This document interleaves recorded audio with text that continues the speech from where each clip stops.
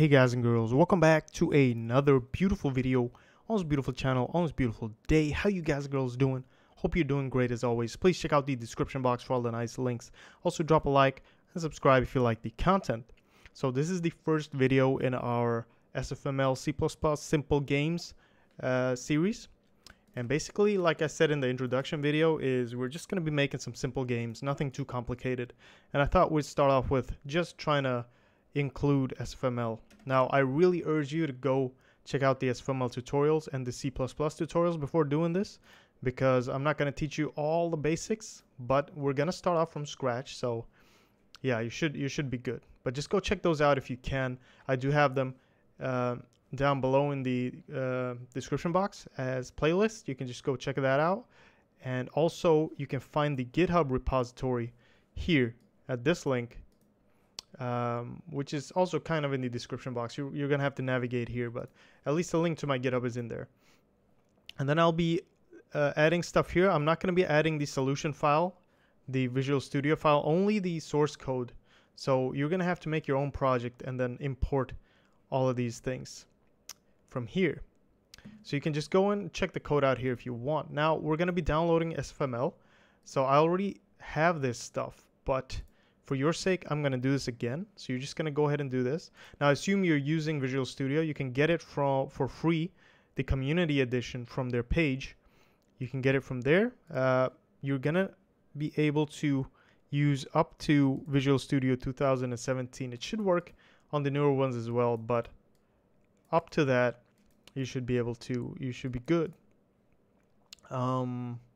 So you go. So I'm just going to go ahead and download the 32-bit version. Now this is not for which. I'm just going to put it right in my folder. Doesn't really matter where you put it. This just means that you're going to be coding 32-bit games. All right. You do 64 if you want. Doesn't really matter. But I'll just be doing 32 just because, you know, for the tutorial, everybody might not be able to run 64-bit stuff. So I'm just going to show this in folder. I'm going to open this up. I'm going to go in here. Okay. Now there are a few things that are important. So I'm going to make a new folder here called, let me just make this a little bigger. Okay. So a new folder called external. I'm going to just call it external. You can do whatever you want, but you just go in here, and the important thing in here is to create two folders, one called include and one called lib. Okay, include and lib. Once that's done, you're gonna go back to your SFML rar thingy, and you're just gonna go into the lib folder. All right, just this lib folder, and you're gonna grab everything, just about everything, all of that, and just put that in the lib folder. Okay, once that's done, you're good for the lib. Now go into the include. Don't open this up. Just keep it just the way it is. And then just SFML and just copy that, put it in include. Okay. Once you do that, you need to go into your bin and grab all of these DLLs and just copy those. Okay. Just copy those and just put them right there. Okay, just for now, just put them right there. Now, we're going to be including and doing stuff all over the place. But once you got that done, you can just go ahead and close this. Go back to your project. Grab these. Okay, now, I just want to say, if you do have a project, if you have it set up already, hopefully you do. I'm just going to remove that. Then go into your file wherever you have your source code, all right, like your CPP and header files and everything, and just paste all of these DLLs in here. Okay, once that's done, what you want to do is you want to copy this external folder and put it where your SLN file is, but basically your project folder is, wherever that is. You want to just copy that in.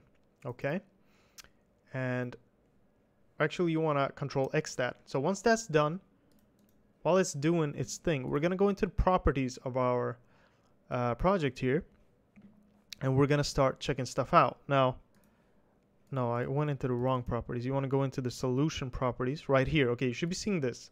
Now I'm going to put it onto all configurations, and Win32, since I'm gonna include it for Win32. If you have 64, what you want to do is you want to do x64, okay?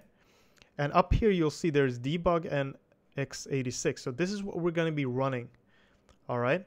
If you wanna run your program in 64, you gotta change this as soon as you're trying to build and stuff. So you gotta change that if you included your stuff for 64-bit. And if you're running debug or release, you know, that's why I put this in all configurations, because it's gonna work for both. So there you go. Now once that's done, you're gonna see that you have your external folder here. I'm just gonna remove it from here, and you can just ignore all that. I'm gonna make it small again into details, kind of a list. There we go. So here we go. This is what you're gonna be seeing, okay? And you have all your stuff here. You can delete these as well since you already copied those. So once that's done, let's start off here. Okay, so first of all, we're gonna go into C++ general, okay? Additional include directories, just edit that. Click this little folder button, you'll see something you'll be able to click here, and just go into your external folder and just click include once and do that. Okay, then you're gonna get this long thing here, really long type of thing. And let's see, where are we? External, here we are. Okay, so what I'm gonna do here is a little cool thing which will let you kind of send this program anywhere to your friends or whatever. What you want to do is you want to do the $ solution dir right here, right before external and include, okay? And what this does, it automatically finds the solution directory for you, and then from there it will, yeah, you'll be good. Pretty much you'll be good. So that's what you want to do, and you want to just say okay on that, apply, and we're gonna go into C++. No, we're gonna go into linker general. Additional library directory. So we got to do the same thing here, just plus this, but I'm just going to paste whatever I had. So I have the include here. I'm just going to do lib, and I'm going to press OK. So once that's done, I'll do apply. Good. Now you have those things done for both your debug and release. Now to explain this in a simple word or few words, whatever's happening here is that you pretty much just have libraries that someone else made. So that you can output graphics and stuff. And it's basically like Legos, right? Your friend gives you a big pack of Legos that he made, and you have your own pack that you made, which is pretty empty right now since we don't have that much in our project. But we have all the standard stuff, right? He has this cool new Lego that he gave us, but it's compatible with ours. So we can use his in our big project and make even cooler stuff. So this is all graphic stuff and sound and everything that we're getting from SFML, the guys who made it. And we're putting in our project. It's compatible with C++ and all our stuff, and it's gonna let us output graphics, use our graphics card to pretty much output graphics, basically. So that's how that works.